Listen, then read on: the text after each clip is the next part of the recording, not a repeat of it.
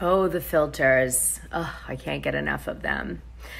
I chose this one for Jax. I don't know why this reminds me of Jax Taylor. A clown?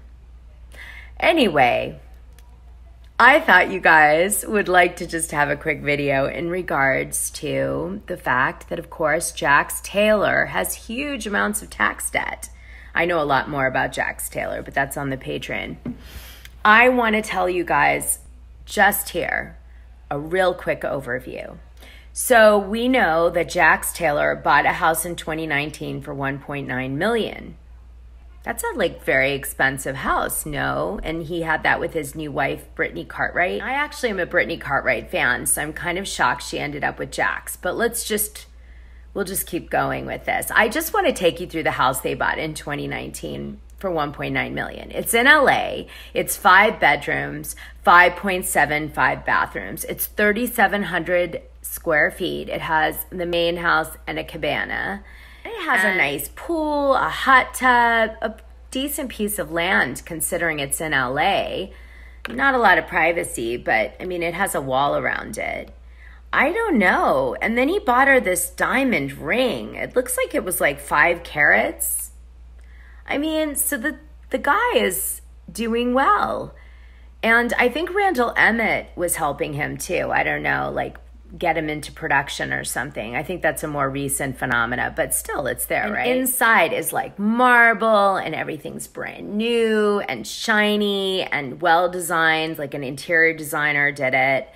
And how is it possible that he owes $1.2 million in taxes for several years? I'm so confused. You guys, have you ever read the fine print of a tax lien? It's very entertaining. Let's do it. Okay.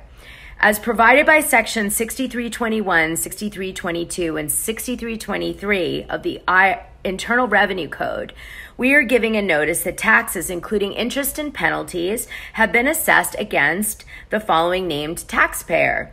We have made a demand for payment of this liability, but it remains unpaid.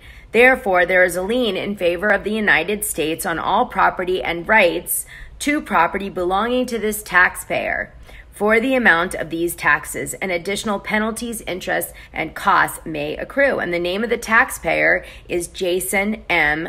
Couchy, and that is AKA Jax Taylor. So this lien that Jax has is a 1040 lien, which means it is on his income taxes. He didn't pay proper income taxes, they believe.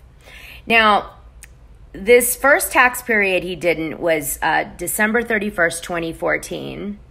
And they recently assessed him in 2019, and his last day of refiling his taxes is 2030. And they believe he owes $22,978.45 for that period. He has another income tax lien that's December 31st, 2018, and the date of assessment on that one was September 21st, 2020.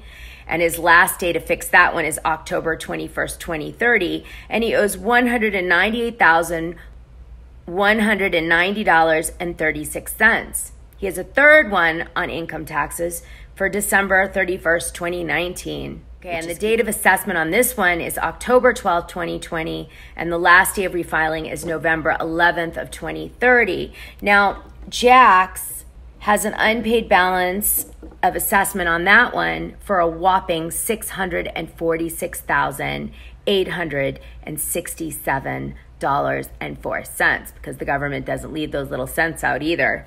The total amount due on this lien is $868,035. Oh, excuse me. My goodness. $868,035.85. Wow. Wow. So he's got to be freaking the F out, because now any equity that he had in that beautiful $1.9 million house he bought in 2019 is owned by the government. So in other words, if he sells his house, the IRS gets it all. Now, it also came out in March of 2021 that he had a tax lien for state taxes of $316,571.43. But that is a state tax one. I don't think that they're as hard as internal revenue, right? So now what he has to do is he's going to have to hire an accountant to try to negotiate with the IRS to get that number way down, and also the state of California, to say that like they're wrong in some way, that their calculation is off and that it should be much lower, and then he's going to need to pay it, and they're going to have to argue away the penalties and fees, and if he doesn't deal with it, it's going to become a real problem. And it's going to impact his wife if they own that house in their names, because it will impact their assets, you know? So, oh my. So Jax doesn't believe he was fired, although he said some stuff that we all know got him in a lot of trouble, but we won't go into that for this video because you guys know it anyway.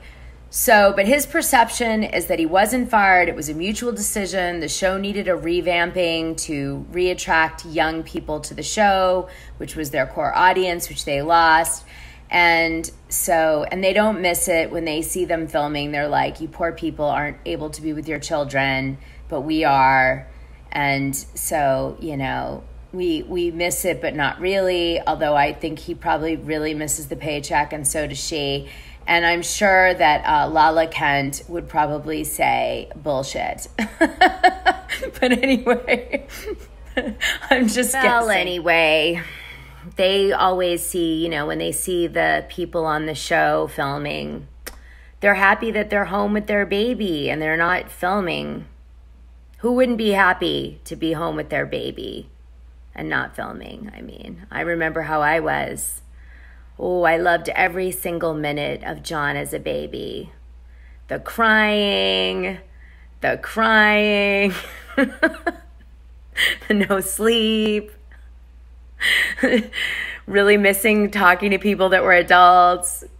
No, I'm just kidding. I'm just making a joke. It was fabulous, and I get exactly where they're coming from. I wouldn't want to leave my baby to film either, but it's fun to tease. Okay, guys.